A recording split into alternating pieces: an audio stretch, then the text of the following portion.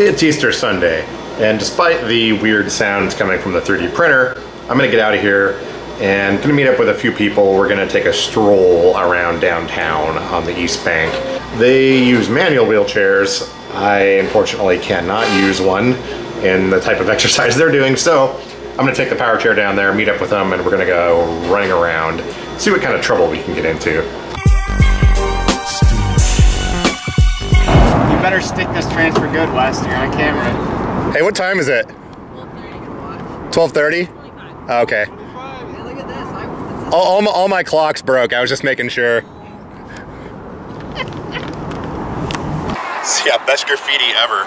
Freaking ice cream cones.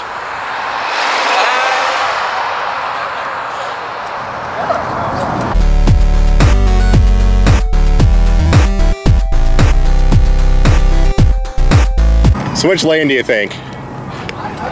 Doesn't really matter. We're a gang, so.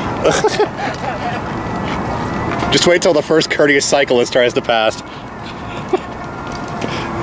Try being the key word. Exactly.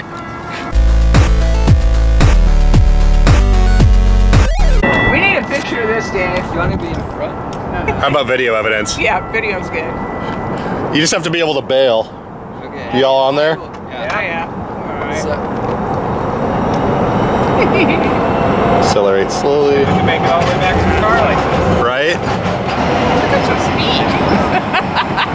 I can go faster. Let's see what it'll do. I just don't want to kill everybody. You're getting the fishtail going on there.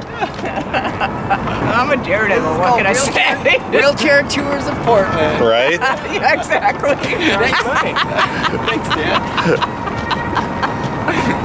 Is that fast enough? Oh, yeah. Except for... Oh look, the river.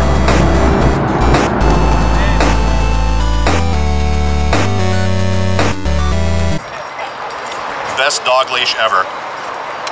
Poor dog.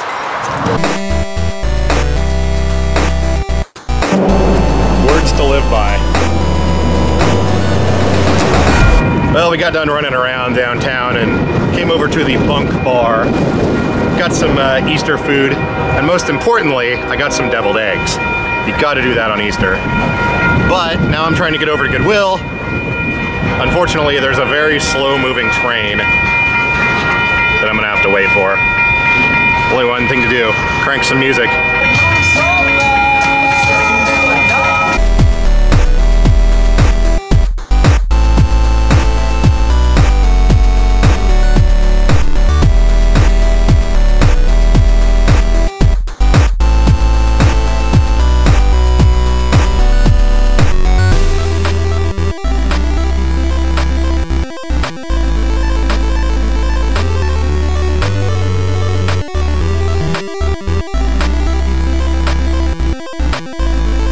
Since I was downtown, I had to get my Goodwill fix. The main store was very close by.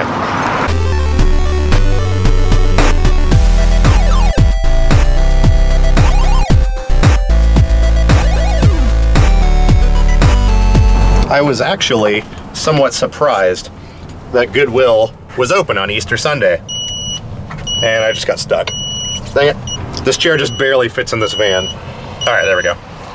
Yeah, they were totally open. I don't know if it's all the stores or just their main one down there. Heading over to the east side now. I don't know if Wingstop's open, but I'm meeting a friend at Starbucks. So maybe they are? We'll see.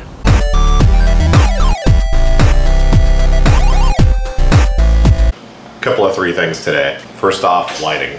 Camping lantern will have to work. There we go.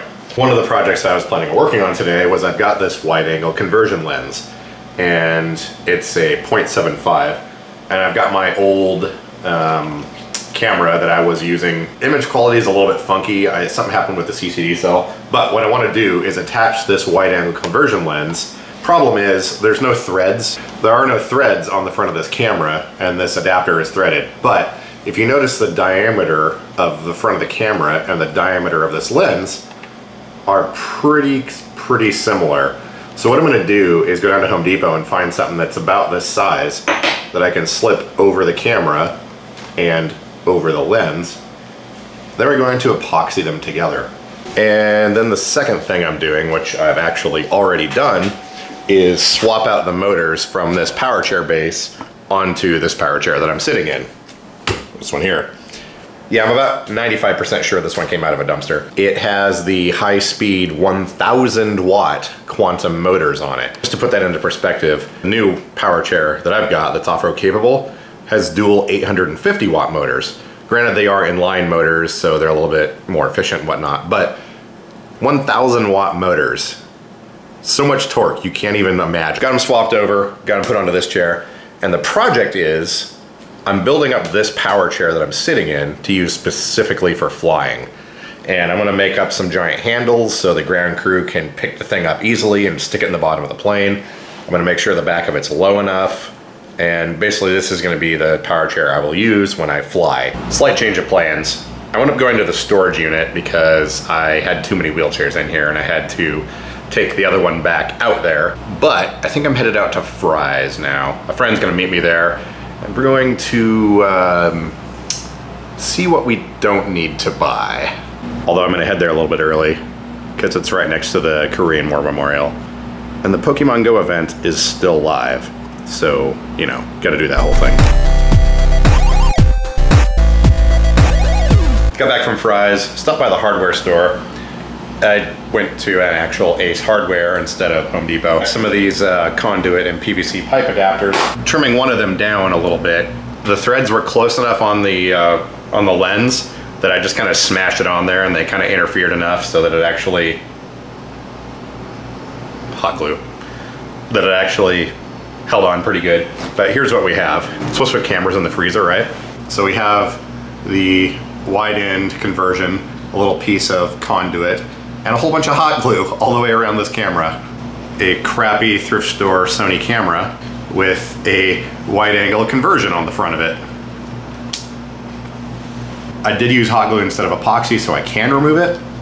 I've not tested out the zoom functionality yet, but it's nice and wide angle. Let's see here if we can zoom.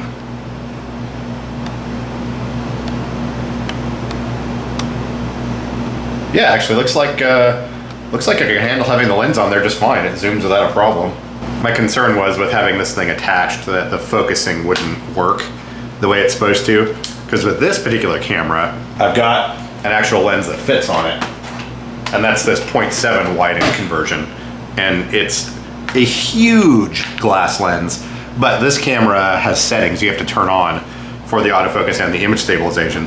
But the problem I was having is when I stick this on here, while the autofocus and everything would work, it sort of distorts everything on the outer edges, not only adding about 30 pounds. Let me see if I can demonstrate.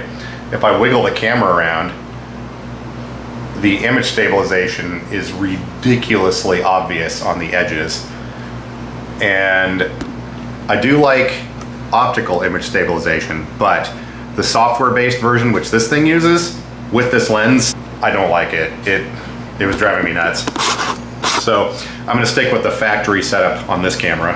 I normally use this little Sony here with the pistol grip on it as just sort of a portable camera I can run around with.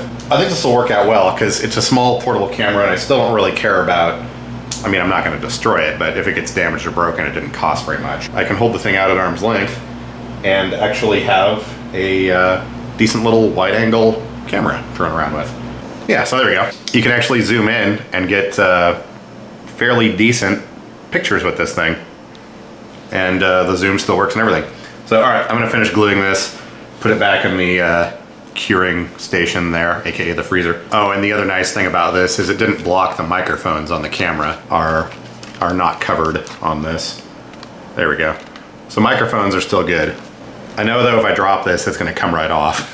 But once again, hot glue is better than epoxy in this case because it is removable if I need it to be removed.